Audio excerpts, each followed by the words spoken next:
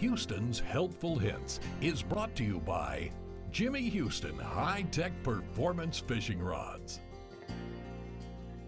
You know, clear water scares most people when they're thinking about spinnerbait fishing. Most of the time, when you run into water that's clear, the spinnerbait might be your last choice of baits. But here's the situation.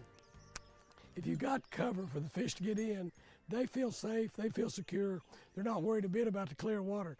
And if you've got the right type of day, a windy day, a cloudy day, a dark rainy day, a spinnerbait is still probably going to be an excellent choice to fish with.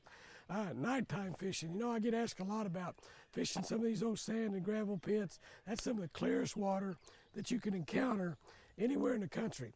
And here's what we're going to do on that. Spinnerbaits work good in those, but here's the deal on fishing in some of those really, really clear water lakes.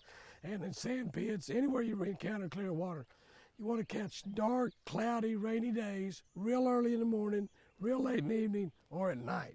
Nighttime is one of the very best times to use a spinnerbait. Fishing at night, I like to use a red blade, a black blade, or a silver blade. A little bit different than we use in the daytime.